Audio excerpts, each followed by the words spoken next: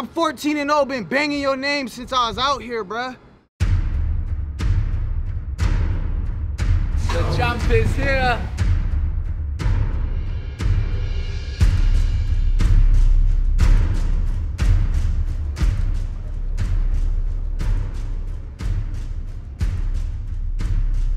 What's up, everyone? We're here on day one, fight week, Bellator 228.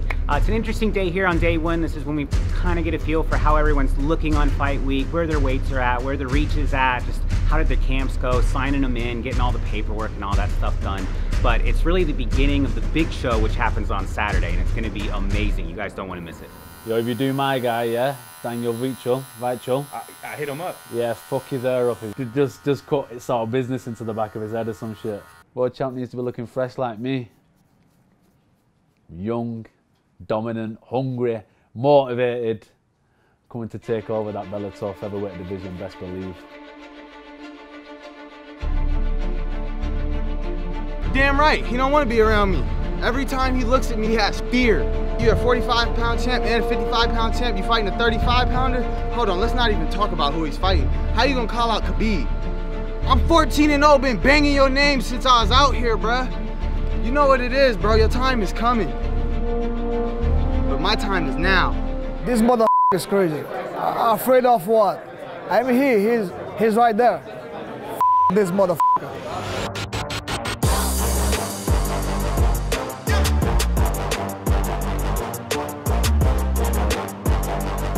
I feel like AJ could have done better with this suit. I don't know if he got it from Express on the sale.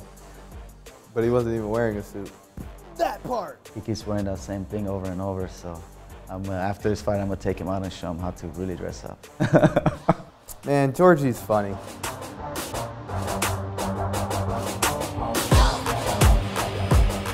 Granted, I dethroned the champ. I want those challenges ahead of me, and I'm fully capable of taking on anything that comes my way. I don't have a message for him. I have a message for the entire featherweight division of Bellator. I will come and smash each and every one of you. Oh, you know who to pick. It's just see if you pick me, boy. Hey, you know what I'm after. You ain't got what I want. Fucking clown. Let's see if McKee picks me. We'll see about that. If I get that ball, let's see if I pick him. Well, I bet my whole purse he doesn't pick me.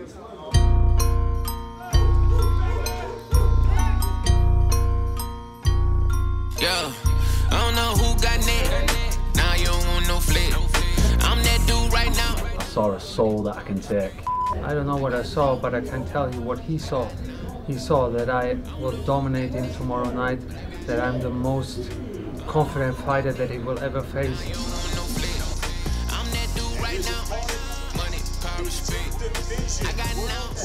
What'd you see when you looked into his eyes? He's ready to go too. Fucking two guys gonna go out there, put it all on the line for the fans, and get after it. He's a bitch. What? I'm trying to defuse shit and he looking at me stupid.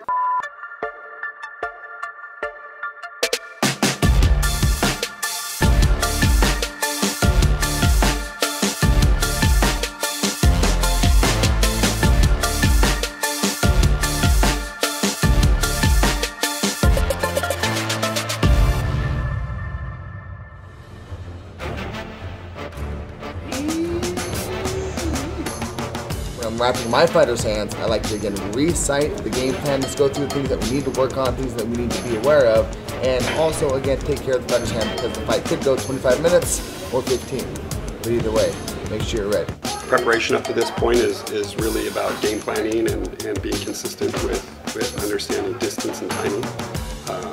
So we just consistently run those same things over and over and over, getting prepared for that and building his confidence in the process.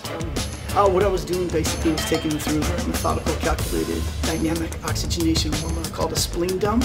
It's going to dump the red blood cells out of his body, and at that point in time, the adrenaline is going to follow. We're going to empty the adrenaline, we're going to relieve the carbohydrate substrate, and we're going to put him in a beta oxidation so his body can go forever. Just finished his warm-up.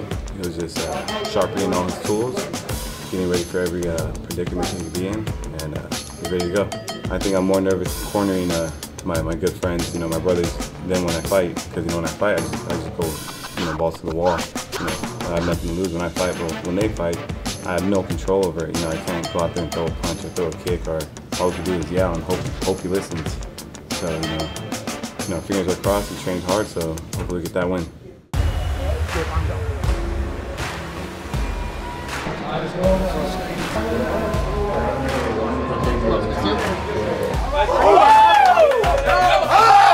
To make his way to the cage, the defending Bellator Featherweight World Champion, Patricio Pitbull.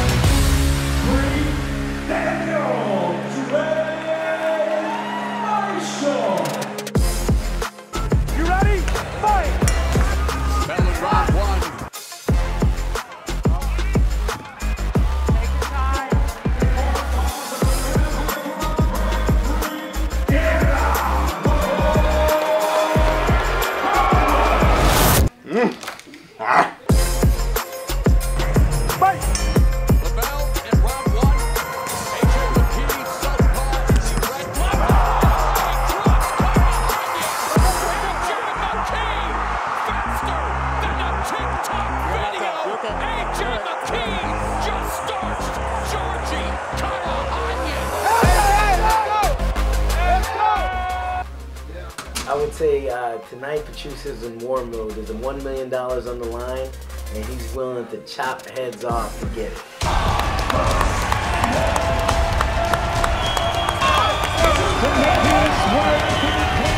And now, the defending Bellator Featherweight World Champion, Patricio Pitbull.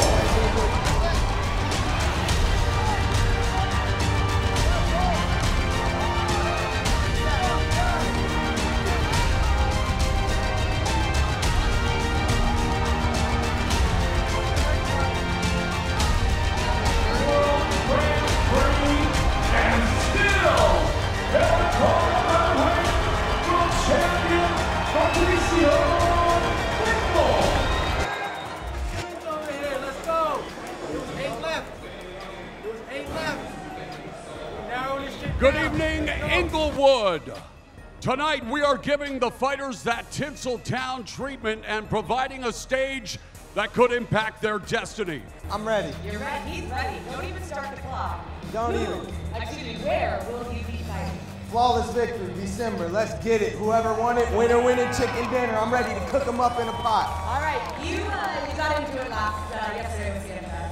I'm curious, there's no opponent now. Who would you like to call? Pick me. You said pick me. Balls in your court, players. What's up? U.S. court number 2. And it now is out of the cage. All right, Adam. Where would you like? Fight in January. January. Caldwell. Jen, please. All right, Darian. Where would you like to see your name placed? I'm gonna fight next March of 2020. I'm only getting better, baby. All right, Darian Caldwell will be fighting in March. Let's go! We had in mind to go with February, but anyway, we have to be ready for anybody in this division. And Emmanuel El Matador Sanchez, make your way down to 10th round. Emmanuel Sanchez, who will you be fighting in the Featherweight World Grand Prix? I'll be fighting Daniel Weichel in February. Hey, no, fucking clown. Let's see if McKee picks me. We'll see about that. If I get that ball, let's see if I pick him. Well, I bet my whole purse he doesn't pick me. Daniel Weichel. Okay, a bit of a surprise, I think. AJ McKee called you out. What went into the decision to fight in February? He knows he didn't beat me. That's why. And now we have a better chance to prove it right here in this Featherweight Grand Prix. And don't worry, boy. I'll get you soon. I want you to win the belt. I want you to stay undefeated because I'm going to see you in the end. And you're going to get that one.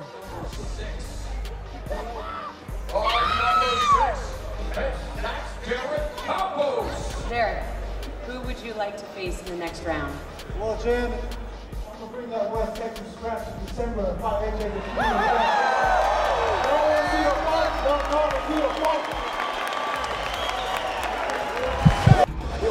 Who wants to fight me? Oh, he's saying who wants to fight him? Who are you going to face in March? We have 2 guys in there. Who there would you like to fight? Who wants to fight me? Who? You or you? You are a loser. Pedro Carvalho. I told you, he switched it. He's a bitch. What?